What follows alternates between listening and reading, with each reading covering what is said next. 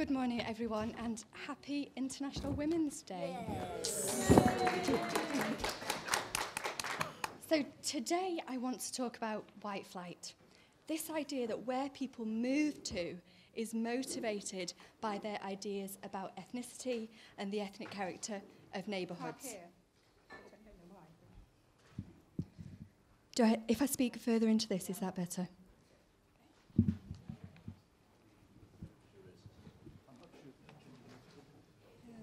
I think it's...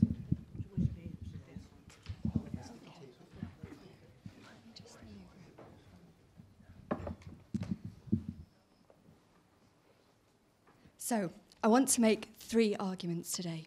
And the first one is that spatial patterns matter. So the spatial inequalities are important for us to look at as well as the social inequalities, and particularly the idea of spatial polarisation. Secondly, there's a need for evidence of the processes of population change, not just the patterns of population change. And I'm going to argue, really, that all the debates about segregation, about white flight, are stuck in talking about the patterns. And thirdly, I want to make the argument linked to these first 2 arguments for a need for small area data, particularly census data, which, as I'm sure you know, is under threat. So my starting point is white flight, and this idea that the distribution of people in terms of ethnicity is driven by ethnically motivated migration. And this is an enduring notion. We saw debates about this after the 2001 census data came out. We saw it last year, as we see in these headlines, after some of the population data by ethnicity came out from the 2011 census. And it's still ongoing. There was a Demos event at Parliament last week where this featured as one of the points of discussion. And in some ways, I'm glad to see this. I'm glad to see that there are debates about the processes of population change, not just about the patterns of segregation. But I haven't seen convincing evidence that white flight is happening. And that's partly because the census data from 2011 that would allow us to look at the patterns of population change, patterns of migration by ethnic group for subnational areas of England and Wales or the UK have not been published yet. They'll be out in a few months' time, we hope. So we don't have that evidence on the pattern to inform these discussions about the meaning and the process of ethnically differentiated migration. So I think there are a number of reasons why we can be sceptical about claims of white flight. And the first one is that we've seen for the 2000s, as well as for the 1990s, that ethnic mixing residentially has increased. So whatever the motivations of people's migrations, the patterns that we see are increased ethnic mixing in our neighbourhoods, including for very, very small levels of geography, which are shown here in maps produced by Gemma Catney, which are part of a series of briefings produced by Code and the Joseph Rowntree Foundation, which are all available at ethnicity.ac.uk. And what Gemma shows here is the change in segregation for areas within districts between 2001 and 2011. And you can see that the purple areas in these maps show a decrease in residential segregation within districts. And the key point to take here from these maps for Chinese and Indian is that most of England and Wales is purple. There is decrease in residential segregation at these very, very small scales. There's also increased residential mixing in households. I think it's 1 in 8 or 1 in 9 of households with more than one person now is constituted by people of more than one ethnic group. Think of that, 1 in 8 households. Think of your street or your apartment block. 1 in 8 is now mixed ethnicity households. And in relationships, the fastest growing ethnic group, minority group, is the mixed group, which by most people's definition, is a result of relationships between people of different ethnicities. So we see ethnic mixing. Another reason to be sceptical about white flight claims is that past evidence suggests that migration patterns are not ethnically motivated or ethnically driven. So, for example, this is data from the 2001 census, and it shows the net migration rates for each of these minority groups from the areas in which these groups are concentrated, and the net migration of the white population from areas in which these groups are concentrated.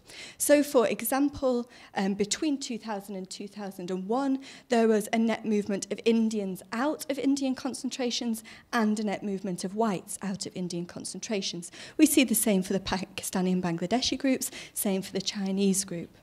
We actually see minority movement out of black concentrations and white movement in, which I think links to conversations that have already been had about changing housing structure and gentrification and such like. So we have this evidence which we see also if we look at smaller scales, and we see in data from 1991 that there is common dispersal from urban areas where minorities are concentrated to elsewhere. The third reason to be sceptical about white flight claims is that although I don't dismiss the idea that ethnicity matters in understanding migration patterns around Britain, it matters in ways other than can be called ethnic conflict interpretations. So I want to spend most of the rest of this talk looking at some of these alternative interpretations of white flight.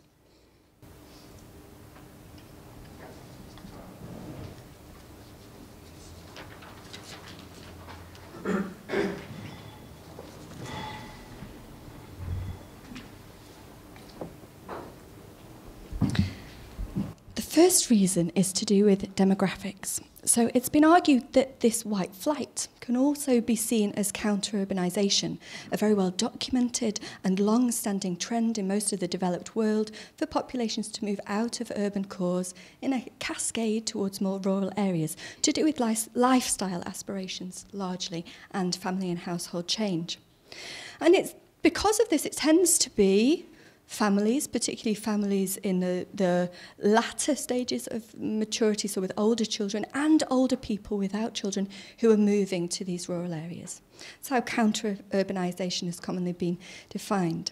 We can see from this population pyramid, which shows the proportion of people in each age group for males and females, for the Bangladeshi population in the grey bars and the white population in the red outlined bars, that the Bangladeshi population has far higher proportions of their population in the younger age groups, whereas the white population of England and Wales is much more stable and ageing, actually. So if it's the older people who are moving out of urban cores, we'd expect to see that more from the white population than from the Bangladeshi population, purely as a result of their population structure.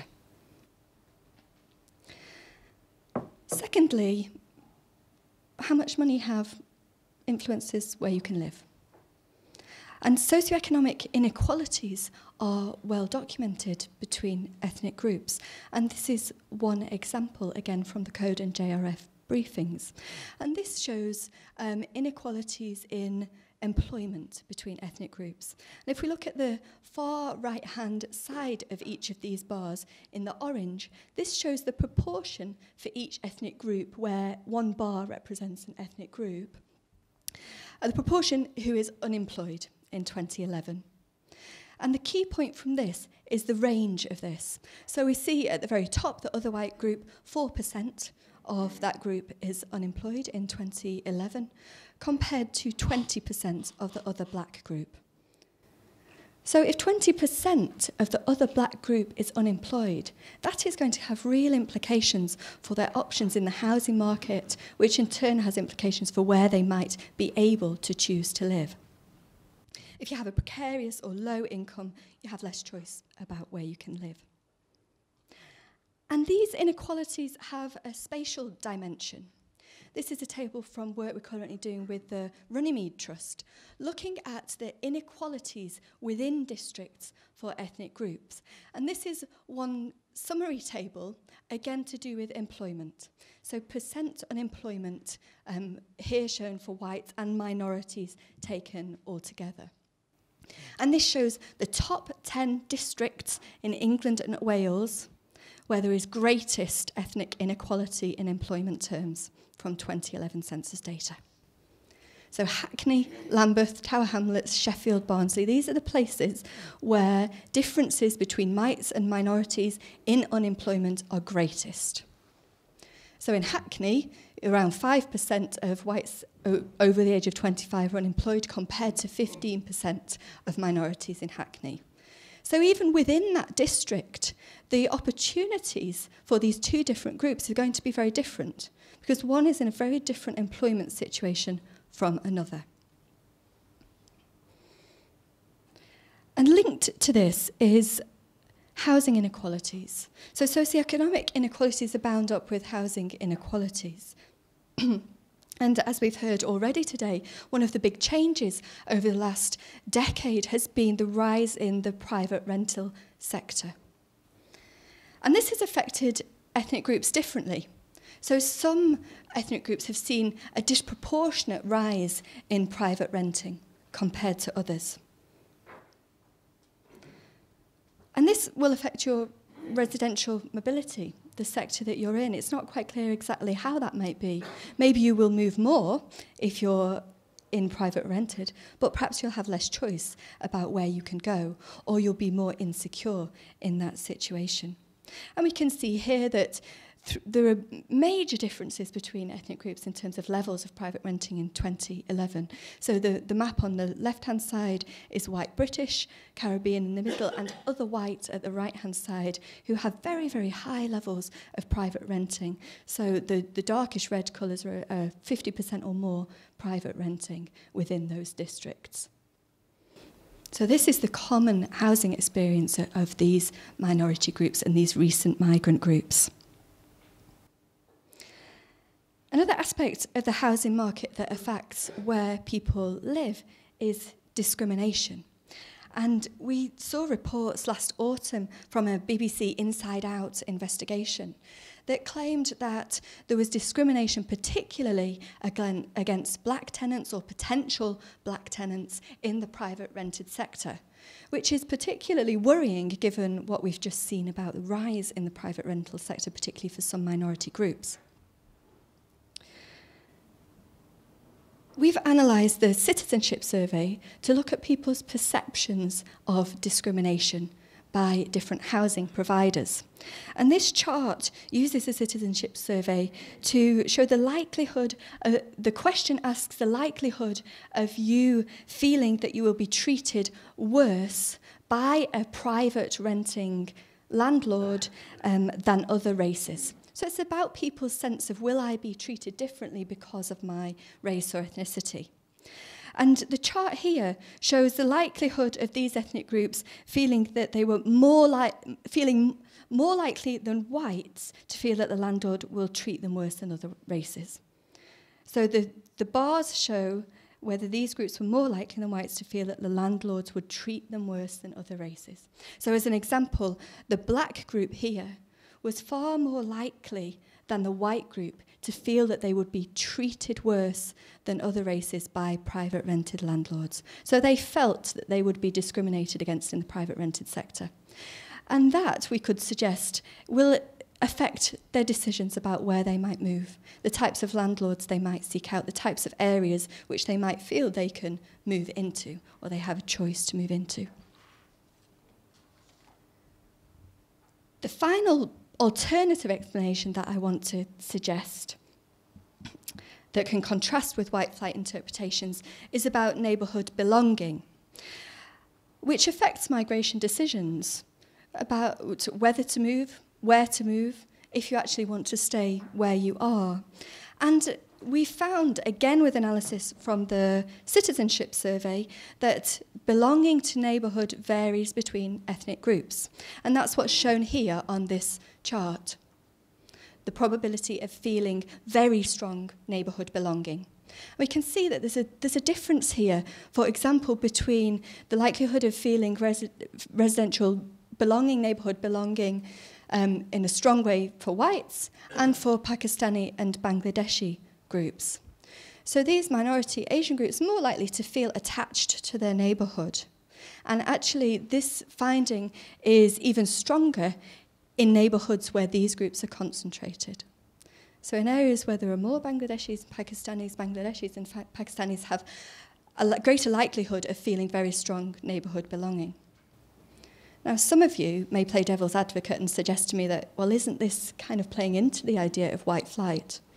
But alternatively, we could suggest that the desire to stay where you are, this neighbourhood belonging, is really a very good example of what has been called community cohesion. So, to recap on my argument so far, white flight interpretations of migration claim Britain is pulling apart along lines of ethnicity as demonstrated by these migration patterns. But I'm sceptical about this because residential segregation is decreasing, because past evidence is quite compelling about residential moves that represent dispersal from minority concentrations, and because I think ethnicity matters in migration decisions and therefore in migration patterns in ways other than ethnic conflict. And I've suggested 4 alternative interpretations to white flight. Firstly, to do with the demographic differences between ethnic groups, particularly that minority groups tend to be younger, so perhaps more likely, therefore, to stay in urban centres. Secondly, that socioeconomic inequalities, not only in employment, as we've seen, but also in housing, affect where we can live, where we are able to look to buy a house or to rent a house. Thirdly, there is suggestion of discrimination in housing markets, which will certainly affect where people of different ethnic groups live. And further to that, there is evidence of perception of being discriminated against, which will affect people's migration decisions. And finally, neighbourhood belonging differs between ethnic groups and will therefore affect people's migration patterns. And now what I'm really looking forward to, I know along with several people in this room, is the forthcoming census data on migration within England and Wales, within the UK, that will allow us to look at the origins and destinations of moves and to repeat some of the analysis that we saw for 2001. But what I think we really need to bear in mind in getting hold of this data later in the summer is that we have to think not only about the patterns that this shows, but what processes underlie these, what processes can we evidence with this census data, and think about the meaning of that as well as just the patterns. And much of what I've presented today has actually come from census data. All of these and more of the slides actually come from census data. But this census data is under threat, as those of you who were at this conference last year will have heard Danny Dorling speaking about. And this is particularly concerning for people who are interested in ethnicity and people who are interested in neighbourhood. Because with the wonderful surveys that we have in this country, we still cannot get at those small groups with reliability, and we cannot get at the small areas and what's happening in those. So the loss of the census is particularly important for people interested in neighbourhood, interested in spatial inequalities, and interested in minority groups. So at the moment, the Office for National Statistics are reviewing the responses to their consultation about proposed alternatives to the census, and they will soon be making their recommendations to the UK Statistics Authority. And it's then the job of the UK Statistics Authority to make a recommendation to Parliament.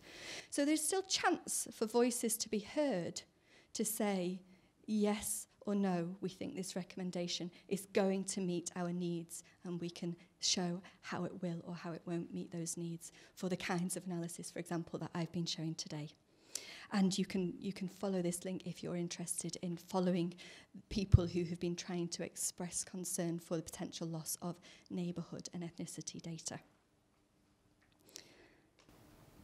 So, to conclude, in considering whether Britain is pulling apart, we need to think about the spatial perspective as well as the social one.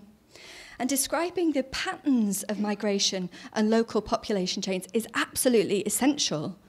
but it's not enough for engaging with these very political and very politicised debates. Because these ideas and these patterns can very easily be misinterpreted if evidence is not also presented on the processes and the meanings of the population change. So I hope I've illustrated that patterns described of white flight might alternatively be interpreted in terms of demographics, in terms of socioeconomic inequalities, in terms of discrimination, in terms of ideas of belonging and attachment.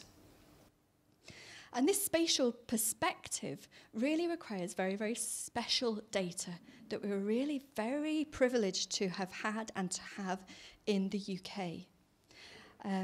So there's a need for us to really make this case when ONS makes its recommendations very soon. Thanks very much.